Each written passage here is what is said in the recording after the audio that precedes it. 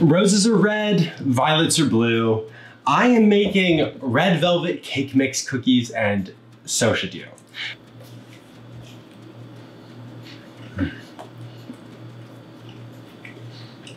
It's really genius, honestly, to turn a cake mix into a cookie.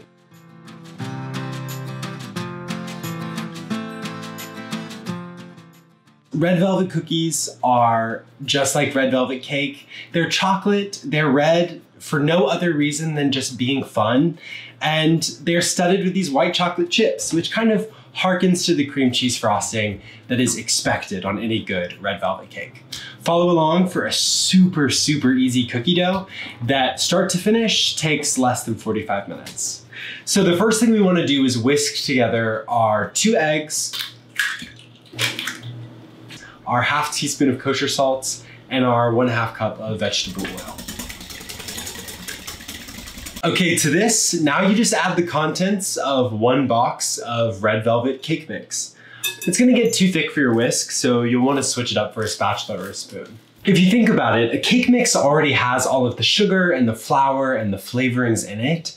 So what we're doing is we're kind of like taking advantage of all of those packaged together and adding different ingredients to make something that's more chewier and softer, like a cookie, rather than something fluffy and cakey. And now that my batter has come together, I'm gonna add 3/4 cup of white chocolate chips. I'm gonna pop this in my fridge for about 20 minutes, and this just gives all of the dry ingredients the time that they need to hydrate before we roll them into balls and bake them. All right, into the fridge this goes. My dough is done chilling, and so I'm just gonna scoop out heaping tablespoonfuls of the dough and separate them at least 2 inches apart on the baking sheet. It's really important that they're 2 inches apart because this cookie dough has quite a lot of oil in it, and so the cookies are gonna spread considerably. You don't want them running together because that will just make a mess when you're trying to get the cookies off of the baking sheet. My oven is preheated to 350 degrees, and these are gonna go in for 10 to 12 minutes. As always with cookies, make sure you rotate your baking sheet halfway through baking so that the cookies bake evenly. And we're just looking for the edges to be lightly browned and for the center of the cookie to not look wet anymore. As I said, you'll notice that they've expanded and they'll be pretty puffy, but they'll deflate a little bit as they cool to make a really tender, chewy cookie. My cookies have come out of the oven, and I'm just gonna let them sit here and chill for about 10 minutes before transferring them to a wire rack to finish cooling. Before we go any further, be sure to like and subscribe below so you don't miss any of our fun recipe videos in the future. My red velvet cookies have cooled, and it's time for me to give them a try.